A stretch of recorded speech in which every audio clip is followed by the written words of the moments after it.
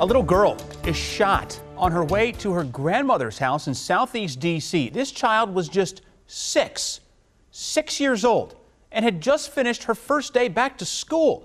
Now she's got a bullet lodged in her leg after this drive-by shooting that happened last night. And the bad guy who did it, still out there on the streets. WUSA 9's Michael Quander explains the girl's family does not believe she was the intended target.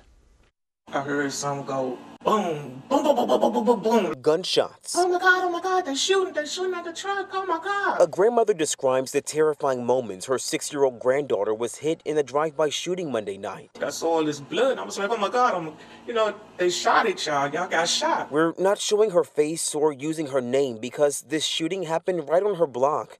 She fears the gunman may come back. I'm really afraid because we don't know what the purpose was for, who, what, and why. You see, all of this went down around 8:45 Monday night on 56 between A Street and Ayers Place in Southeast.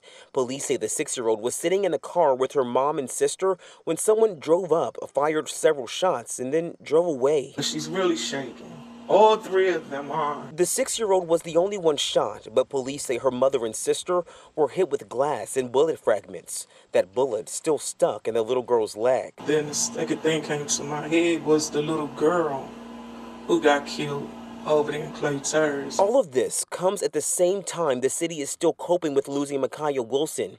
She's the 10-year-old who was shot when these guys opened fire on a crowd in Northeast, and a 15-year-old who was shot in Kenilworth on Sunday. Shouldn't nobody have to go through that, and especially our babies, our little babies, with reckless people getting these weapons. In this latest case, police know they're at least looking for one person, but the family says there may have been 2 people in the car. I pray that they will turn their self in so they could find peace within their self of doing this crime. Reporting in Southeast, Michael Quander, WUSA 9.